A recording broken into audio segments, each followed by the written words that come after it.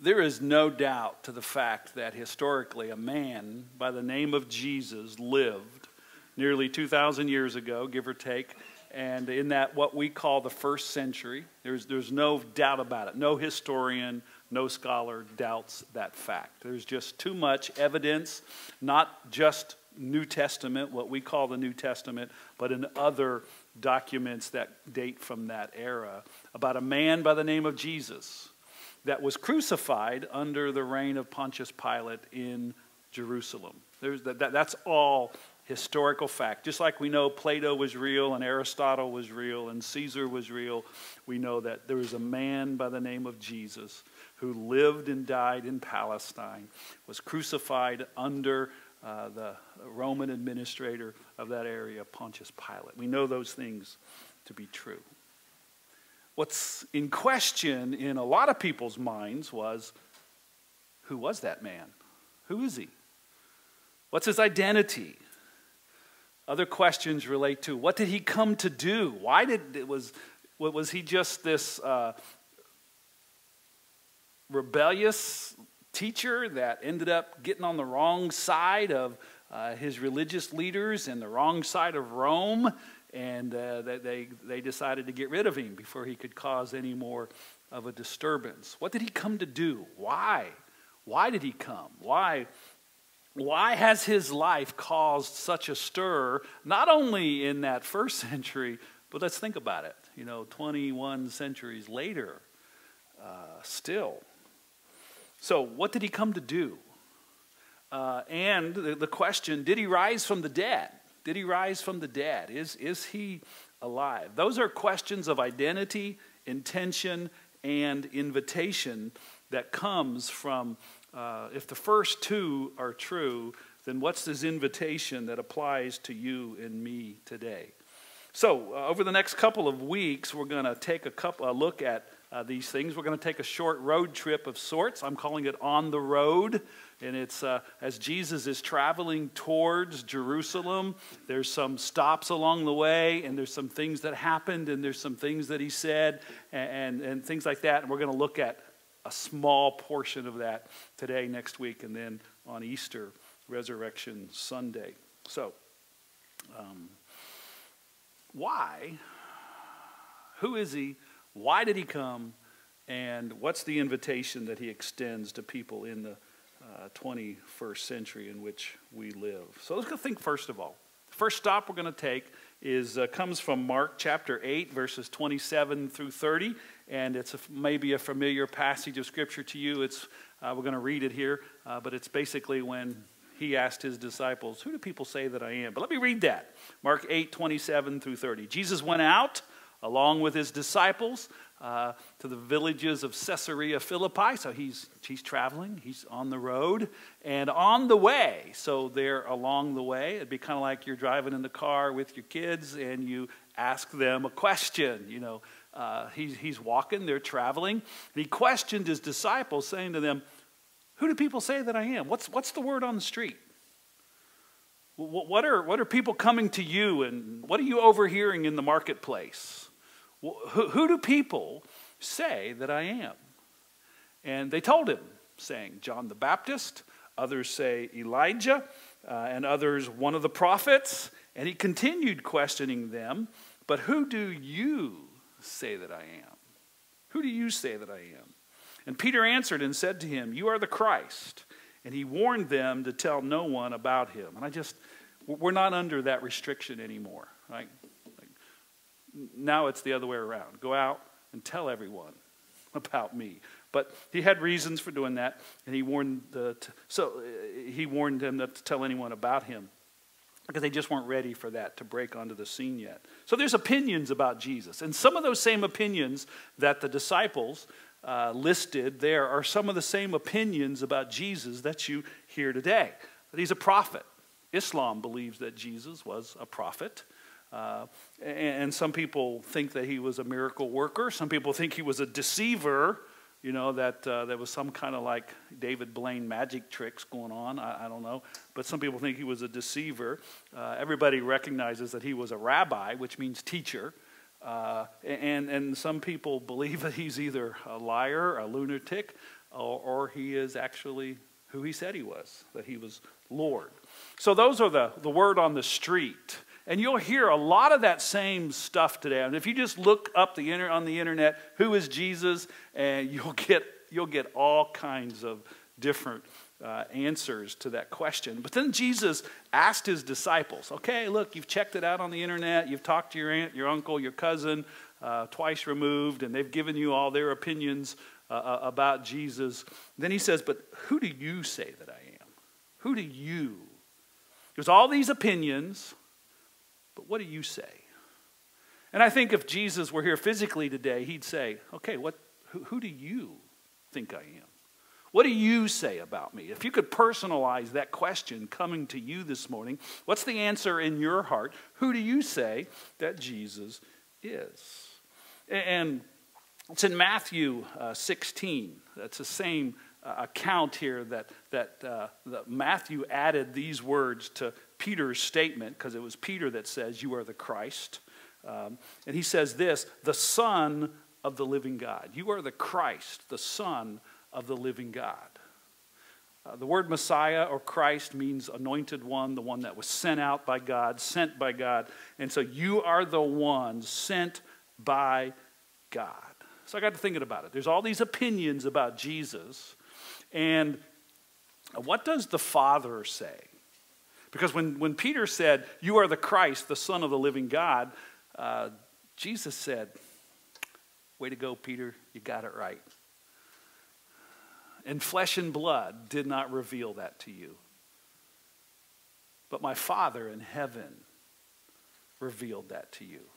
So there's all these opinions about Jesus and who he is, prophet, teacher, miracle worker, deceiver, and the word on the street, things you'd find on the internet if you looked it up today. But then what does the Father in heaven, who does the Father say that Jesus is? And Peter spoke it and said, you are the Christ, the Son of the living God. And Jesus said, you know what? That is exactly what my Father says as well, because he's the one that helped you to know that. So I got to thinking about it.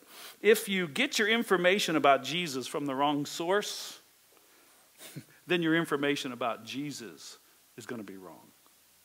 If you get your information about Jesus, just, from the word of the street, searching the internet, talking to people who may or may not know, and they have all these opinions, and they may sound really scholarly. If you get your information about Jesus from the wrong source, you're going to have the wrong information about Jesus. That's something to think about. So what did Jesus? We got these opinions. We got what Peter said. We got what Jesus said. The Father affirms that you're the Christ, the Son of the living God.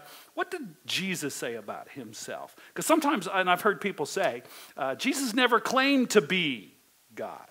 No? Let's look at the evidence. Let's take a look. So what did Jesus say about himself? So I'm going to take you to John chapter 8. And we're going to look at just a few verses in John chapter 8. John chapter 8 is this passage where Jesus said, you'll know the truth, and the truth will set you free. So it's all about circling around about what truth is. But in John chapter 8, verses 24 and 25, look at what this says. Jesus is talking to them, and this is a rather blunt statement. A lot of people are, like Jesus because they're so kind and compassionate. My joke in my family is I'm like Jesus because I'm the bottom line guy.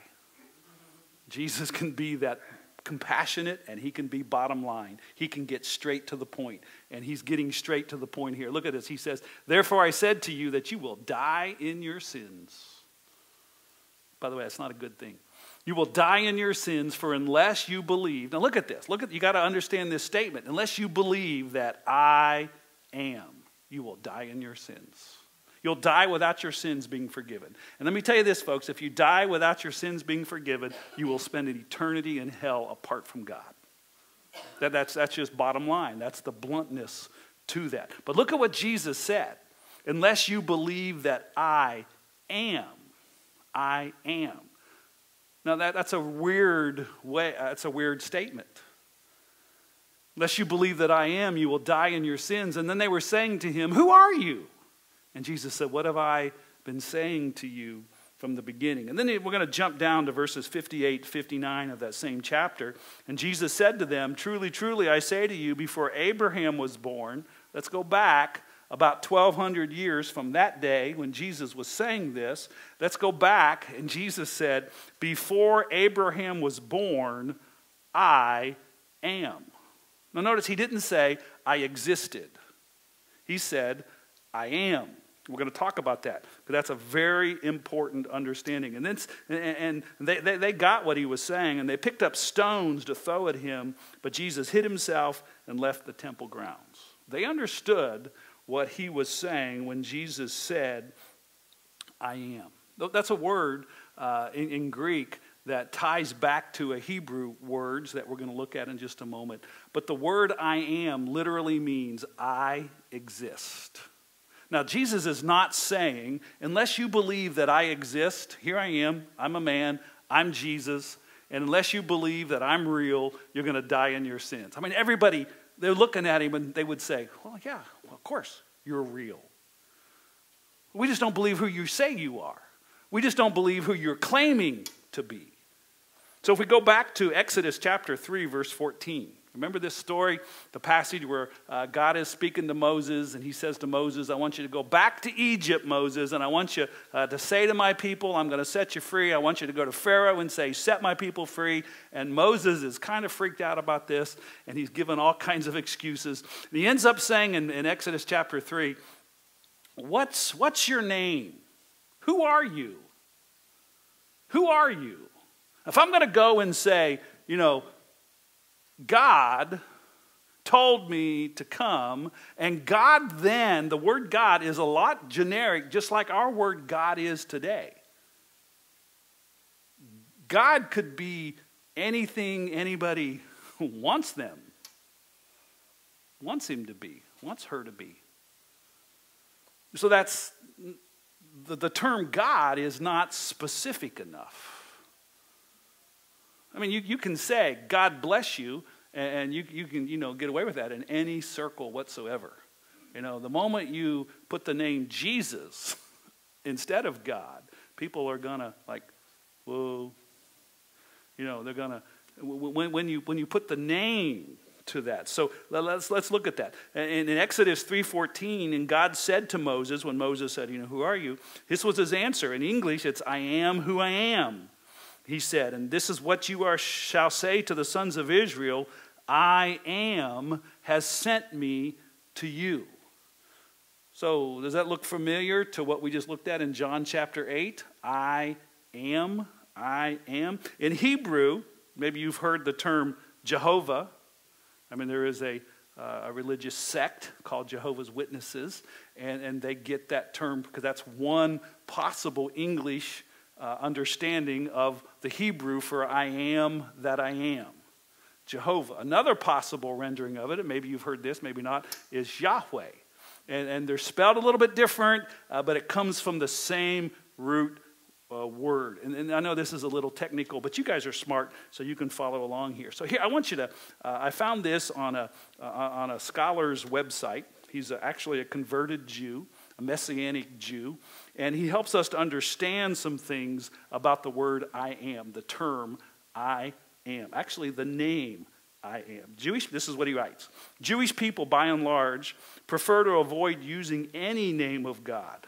They so reverence the name that they prefer not to speak the name or spell it or write it out. So often they would write the word God as G blank D to leave the O out so that it is not written in its entirety. Many call God Hashem, which means the name. And a common greeting in Israel is Baruch Hashem, which means blessed be the name. Kind of like we sing a song, "Blessed be the name of the Lord." But blessed be the name. They will put the name in instead of the name of God. They don't want to speak it because they might say it irreverently. They don't want to write it because that paper might get wadded up, thrown away, burnt, and then you've done something to the name of God. That they so reverence, that's what I'm saying, they so reverence it. And it's also, there's a tradition to avoid writing down the name of God, which I mentioned. And then they're saying that his name is holy. So in Hebrew, he goes on and writes this. In Hebrew, we do not say, I am hungry. We just say, I hungry. It sounds like preschoolish, doesn't it? You know, like your little preschool child or grandchild would say, I hungry, I hungry. They say that intentionally, I hungry. And they wouldn't say the table, that table is big. They would say, that table big, that table big. We can say, I was hungry, or I will be hungry, but not, I am hungry. Because in the Hebrew, there is no is or am. And the reason is, in the Hebrew language, the language of the Bible, the Old Testament, the present tense of the word to be is reserved for use by God alone. Only God can say, I am. And the meaning of that word, means eternally existent. But it's more than that. It's I am today. Yesterday, I was, I am. There was no was there. I am today. I will be, I am tomorrow. And I was, I am yesterday. And that's always true. I am for eternity past. I am for eternity future. But I live in the present. And I will always live in the present. God will never be a has-been or a gonna be. God is always now. God is always in the present. But he's always in the, yesterday he was in the present. For eternity past, he was in the present. For eternity future, he's in the present. So that's what it means. I am the eternally existent one. That's what he said to Moses, and that's what Jesus is saying. In the Greek there is two little words, ego, like I, ego, emi. It means I exist. And it's written in the present tense, which means I always exist. I always exist. I have always existed, I exist today, and I will always exist in the future. I exist. And they understood what Jesus was saying. They understood that he was making a claim. They didn't believe the claim that he was making, but that's why they picked up stones and wanted to stone him, because they felt like that was blasphemy. And they wanted to kill that blasphemer. But he hid himself, he got away, snuck away, and he lived for another day. So, where do we get our information about Jesus? Now, I'm not saying that you necessarily... You can say, okay, those were claims, or that was written, hundreds of years later.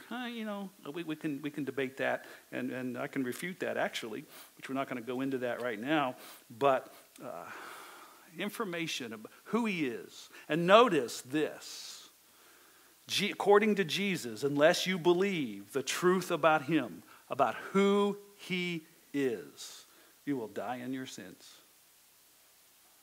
So it's kind of like, who are you leaning your ladder against? What are you leaning your ladder against? You're going to lean it against the truth for all eternity and base your hope of eternity, eternal life, on the one that is true, or you're leaning your ladder against something that ultimately is going to crash and crumble, and you're going to regret it. So it's important. It's important that we settle the question in our mind, and maybe if you have some issues, you could say, so Jesus, who are you? Just exactly who are you? People say this, that preacher said that, help me to understand. Help me to know who you are. So that's his identity. And then this passage of Scripture that we're on the road and moving along with Jesus, it moves on a little bit more. Same passage is picking up with verse 31. And he began to teach them, saying that the Son of Man, that was his favorite term for himself. He was the Son of God, is the Son of God, but he's also the Son of Man. That's his God and humanity combined into one. The Word made flesh. We celebrate that. Remember it especially at Christmas time. And he began to teach them that the Son of Man must, you can underscore that, must suffer many things and be rejected by the elders and the chief priests and the scribes. Those were all the religious leaders of the day. He's going to be rejected by them and be killed. He doesn't specify crucifixion there, but he says, and be killed. And after 3 days, rise from the dead. I'm going to die. I'm going to be killed. I'm not going to commit suicide, but I'm going to be killed. And after 3 days, I will rise from the dead. And you've heard me say this before. Anybody who can predict the resurrection and carry it out, I'm all in. I'll believe anything else that he says because he did it. He carried it out. It happened. So, and after 3 days, rise from the dead, and he was stating the matter plainly. You know, so Mark writing this says he wasn't speaking figuratively in flowery language. He was being bottom line, straight to the point, and at least, this is chapter 8. In fact, chapter 9 of Mark, it's repeated. In chapter 10 of Mark, it's repeated. And they didn't get it. So if you feel like, you know, you don't get a sermon, you know, you read something in Scripture and you don't get it, you're in good company because neither did Peter and neither did James and neither did John. In fact, on one of those occasions, as you read in chapter 9 or chapter 10, they start arguing about who's the greatest. I mean, Jesus just said, guys, I'm going to go to Jerusalem. It's just a couple days away. I'm going to be killed. And then they're over here saying, I'm more important than you, Peter. No, Peter said, no, I'm the one that's most, you know, they just get in, and they don't get it. And they didn't get it now either. And so it says, and Peter took him aside and began to rebuke him. Now, the word rebuke means to correct. You ever feel like you needed to correct Jesus? Have you ever been disappointed with something that God either you felt like he did or he didn't do? He didn't answer that prayer, and you got frustrated because of it? Isn't that a way of trying to correct? Just like, Jesus, if you knew what you were doing, you would have answered that prayer the way I asked for it to be answered. I mean, isn't that what that means? You know, correct him. And Peter, Jesus, can you just picture this? Jesus, come here. Don't talk like that.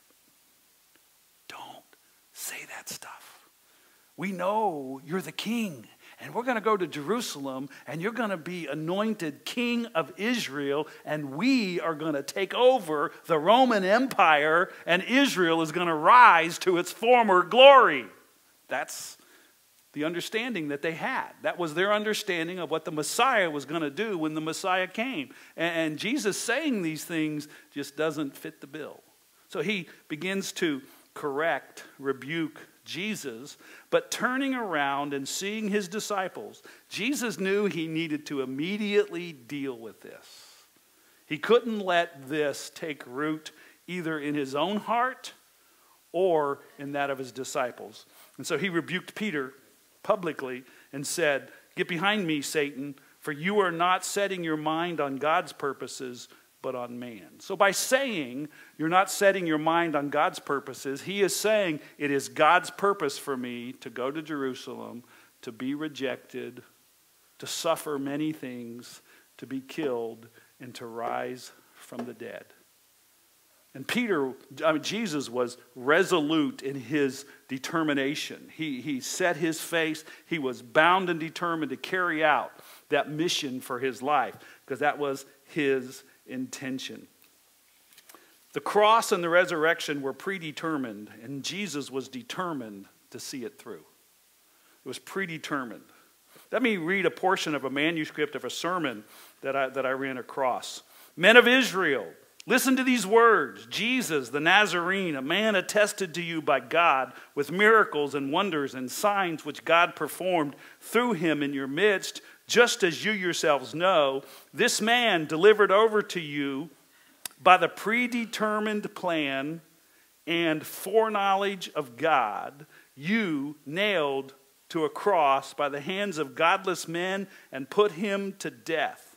But God raised him from the dead, putting an end to the agony of death, since it was impossible for him to be held in its power. For David says of him, I saw the Lord continually before me, because he is at my right hand, so that I will not be shaken. Therefore my heart was glad, and my tongue was overjoyed. Moreover, my flesh shall also live in hope. For you will not abandon my soul to Hades, nor will you allow your Holy One to undergo decay. You have made known to me the ways of life. You will make me full of gladness with your presence.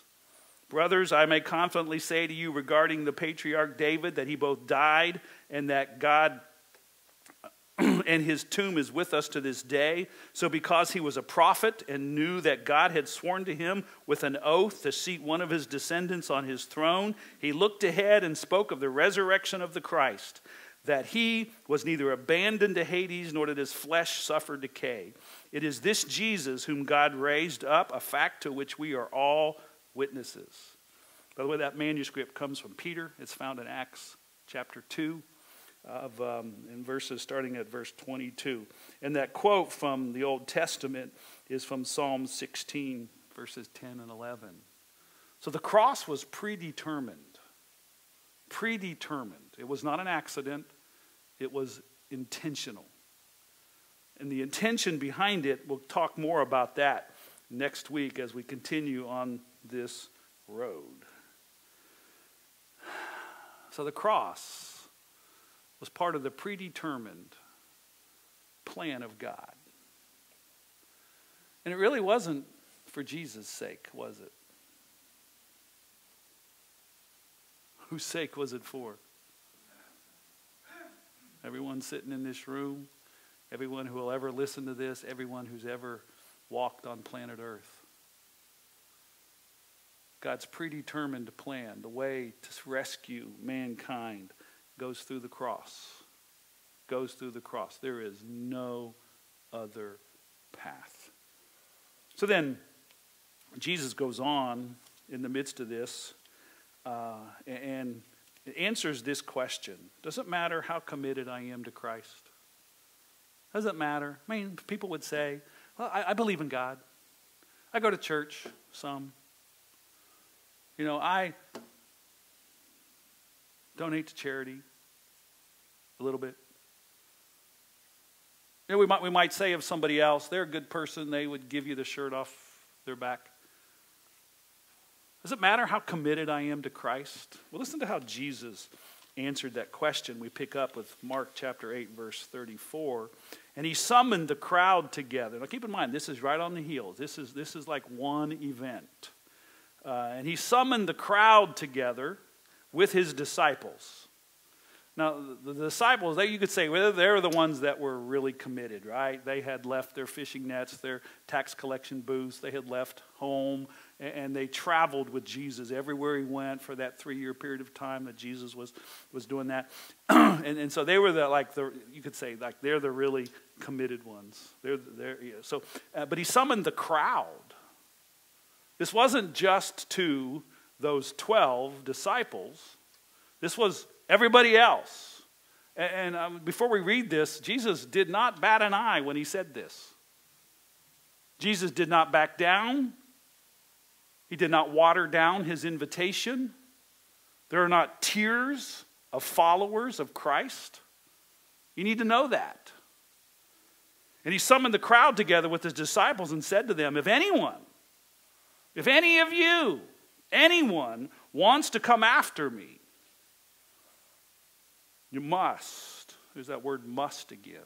He must deny himself, take up his cross, and follow me. For whoever, anyone, if any of you wants to save their life, you're going to lose it. That life you cling to, now he's not talking about physical life, clinging, to physical life. He's talking about the life that you have in mind for yourself, the kind of life you want to live, the kind of life you want to, get a good job, buy a nice house, have some, whatever your plans for your life are. Whoever wants to save, hold on to their life will lose it. But whoever loses his life, now he's not talking about dying. But whoever loses his life for my sake and the gospel's will save it. He's telling us where to find life, folks. For what does it benefit a person to gain the whole world and forfeit his soul? What does it matter if you're the richest man in the world, but you die and go to hell? What does it matter if you have all the treasures of this life? Or a few of the treasures of this life? What does it matter if you have all of that, but you lose your sense of self in the process, and you forfeit your soul? For what could a person give in exchange for his soul? For whoever is ashamed of me and my words in this adulterous and sinful generation. I think those words could easily describe the current generation that we live in as well. The Son of Man will also be ashamed of him when he comes in the glory of his Father with the holy angels. I recently read a book called Hiking Through. It details the journey of a man from Holmes County, Ohio, actually, that hiked the Appalachian Trail from start to finish at one period of time.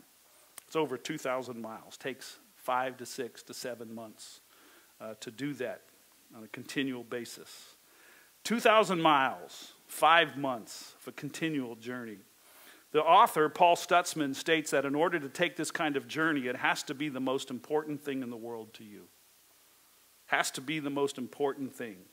Every year, over 5,000 people endeavor to take such a journey. That means either starting in Maine or in Springer Mountain, Georgia. They start this trek, intending to do the entire 2,000 plus miles. Only 25% of them finish that journey. 75% start with good intentions, but then something happens and they drop out. To succeed on the trail, there are some musts. Number one, it must be the most important thing in the world to you. And number two, you must not quit. Every day, you get up, put on your backpack, and walk 10 to 20 miles every day. Every day. You must. There's some musts. And Jesus said there's some musts when it comes to following him. Notice, must is not options. Must is not, hey, you can buy in at this package, at this low price. And if you want a little bit more, you got to buy in, a little bit higher price. And if you want the full Monty, you buy in at this price. Jesus said, there's no. If anyone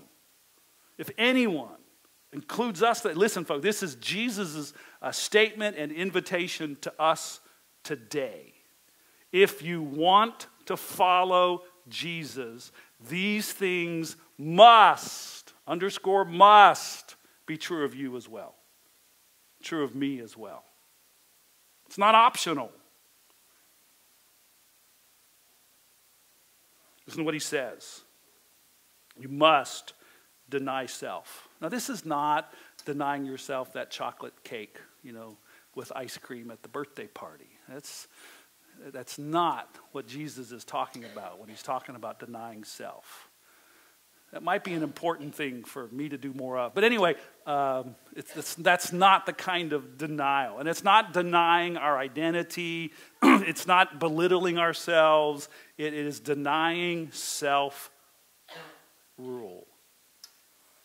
Denying the right that we think we have to be in control of our own life. Because it's by being in control of our own life is what got each of us and humanity into the mess that it's in. And Scripture calls that three-letter word S-I-N. Self-determination. Self-rule. Living life the way I want to do it. Isaiah said it like this in chapter 53. All of us are like sheep.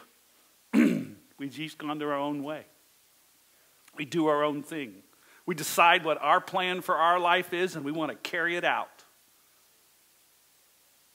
Self-determination. Self-rule. Jesus said, if you're going to follow me, you got to give that up. Number 2, you must take up your cross. That doesn't mean wear a cross necklace. Taking up your cross, you think about it. You take a person of that day that took up their cross. They carried it to the end of their life, which in the execution that they would have all been familiar with, because they would have seen how Rome executed people through crucifixion. Just like Jesus had to carry the cross beam that ultimately he was going to be crucified on, and then he couldn't bear it because of the beatings and the whipping that he had, so they got a guy to carry it for him. So once you picked up the cross and were carrying it, it was for the rest of your life. You get that? But Jesus isn't saying you're going to die soon, but what he's saying is you're going to carry that for the rest of your life. It's not a weekend deal. Oh, I'll pick it up and carry it on the weekends. Oh, I'll pick it up and carry it on Tuesdays and Thursdays. He says, no, it's an everyday for the rest of your life, no matter how long or how short it's going to be. And that cross was also, and they didn't get it at the time, they would have got it later. It's a way of identifying with him. Identifying with Jesus, who took up his cross and was crucified for us. And it's our way, it's symbolic of identifying with Jesus, carrying out his intention for us, because he said it's for his sake and for the gospel's sake. The gospel means the spread, the dissemination of the word of God, the gospel of Jesus Christ, the love of Jesus Christ in the world in which we live. If anyone must, they got to take up the same mission that Jesus had, still does have. You get that? It's not optional. It's not optional. Jesus didn't bat an eye when he said this. You must, and must follow Jesus. I mean, that's pretty, if Jesus isn't leading us, then we're not following him. If he's not in control of our life, then we're not following him. If he's not directing our life, then we're not following him. If we're not praying about the decisions that we make, the purchases that we make, the choices that we make, how we live as a parent or a spouse or an employee, or if we're not praying and seeking God's will, if we're not having in essence the prayer, Lord, teach me to know and to do your will in every aspect of my life. Teach me to know and to do your will. And folks, I'll tell you something. I've been doing it for over 40 years. It's a lifetime journey of learning. I'm not saying I've mastered it by any means. I still pray that prayer. God, teach me to know and to do your will. Because the moment I think I've got it figured out, I don't. So it's a lifetime. It's a journey. It's a journey to the end of following Jesus. In Luke's parallel, kind of a passage in Luke 14:28, Jesus followed this up with talking about counting the cost. If a man is out to build a tower and he doesn't take count of his resources and the money that he has, and he only gets part way, build it. And basically Jesus says, isn't everybody going to laugh at him and think he's a fool? Because he didn't count the cost. Jesus is saying there's a cost to following him. We've got to give up our life for his. But the one that he gives us is way better than the one we thought we had for ourselves. And you've heard me say this, if you've been around for any length of time. Life gets better for those who follow Jesus, and those who follow Jesus get better at life. It's true. Absolutely 100% true. I say that not as a paid promoter, but as a satisfied customer. Following Jesus, believing in Jesus, putting our faith in him, equates to following him Believing in Jesus without following Jesus is not really believing in Jesus at all. It's like Aunt Jemima pancakes without her syrup. They're not really pancakes at all. And this nilly-willy belief in Jesus, I believe in Jesus. Yeah, do you believe in God? Yeah, I believe in God. Without following him is not really belief at all. Mark 8:35 rewords what Jesus just said. For whoever wants to save their life will lose it, but whoever loses their life for my sake and the gospel's will save it. So I got to thinking real quick. But I don't have time to tell you what I was just going to say. That kills me too, by the way.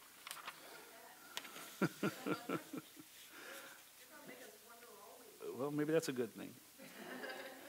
The epitome, I'm going to say it real quick. The epitome of losing life while trying to gain the whole world is Lucifer. You can read in Isaiah 14, how you have fallen from heaven, you star of the morning, son of the dawn. You have been cut down to the earth, you who defeated the nations. But you said in your heart, I will ascend to heaven. I will, notice the I wills, I will raise my throne above the stars of God. I will sit on the mount of the assembly in the recesses of the north. I will ascend to the heights of the clouds. I will make myself like the Most High. I will. I will. And the one who lost themselves by exalting themselves and their plan and their will is epitomized in the evil one himself. But the one who lost their life in order to find it is epitomized by our Savior. Every day of his life, it was not my will, but your will be done. It's even better than that. He made sure that his will was so entwined and merged with the will of the Father that they were one. That there was only one time that it was questionable, and that was in the Garden of Gethsemane when he said, I don't want to do this. If there's another way for this to happen, to save them, folks, to save us, let's do it that way. But he knew there was no other way. Not my will, but thine be done. Our Savior. He gives it all for us. We can do no less. Jesus said, whoever is ashamed of me and my words in this adulterous and sinful generation, the Son of Man will be ashamed of him when he comes in the glory of his Father. You know, when you're ashamed of something in your life, you keep it hidden and you keep it secret. If we keep Jesus hidden and secret because we're ashamed to speak up, we're ashamed to name his name, we're ashamed to share with somebody because we might be embarrassed, they might laugh at us. Whoa. Jesus said, Matthew 10, therefore everyone who confesses me before people, I will confess him before my Father who is in heaven. But whoever denies me before people, I will also deny him before my Father who is in heaven.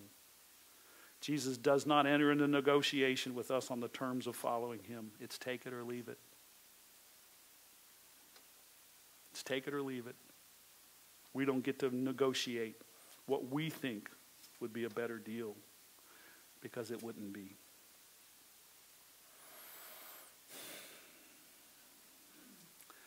Many of those who started that trek on the Appalachian Trail and were in the 75% that quit before the end, many of them at a later point in life go back to the point where they got off to finish the journey.